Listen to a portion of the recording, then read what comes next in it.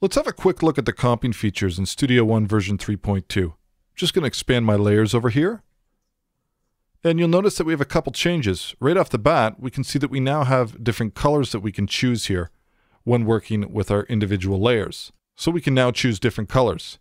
You'll also notice that we have a new quick swipe mouse cursor when we're doing our comps. So you can see here this new icon that we have.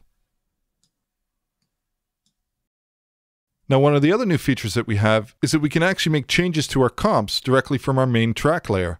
So if I hold down the Alt key and I can use my mouse wheel to either scroll up and down, or I've also got two other shortcuts here. So I can use the Option G or Option H or Alt H on a PC. We'll move our layer content selection forward by 1. So have a look at this number here.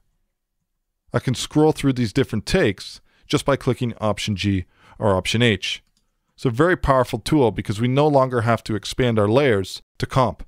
We can now comp directly from the main track layer.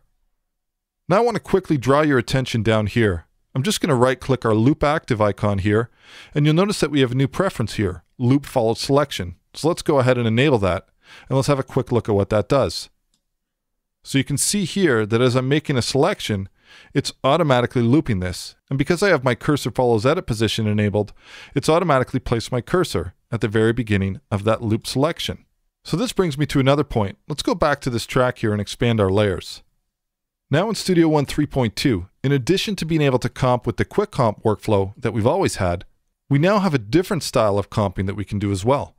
So for instance, I can switch over to the range tool now, and you'll see that as I make range selections, two things are happening.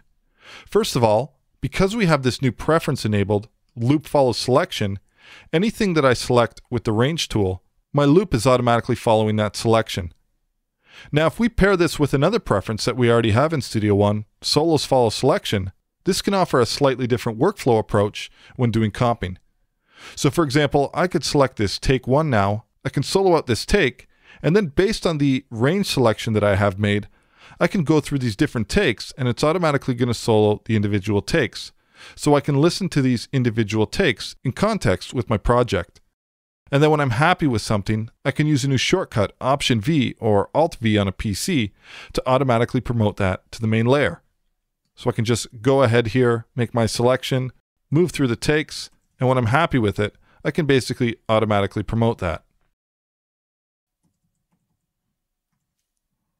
So those are the new comping features we have available in Studio One 3.2. In the next video, let's have a look at the all-new VCA faders that have been added in 3.2.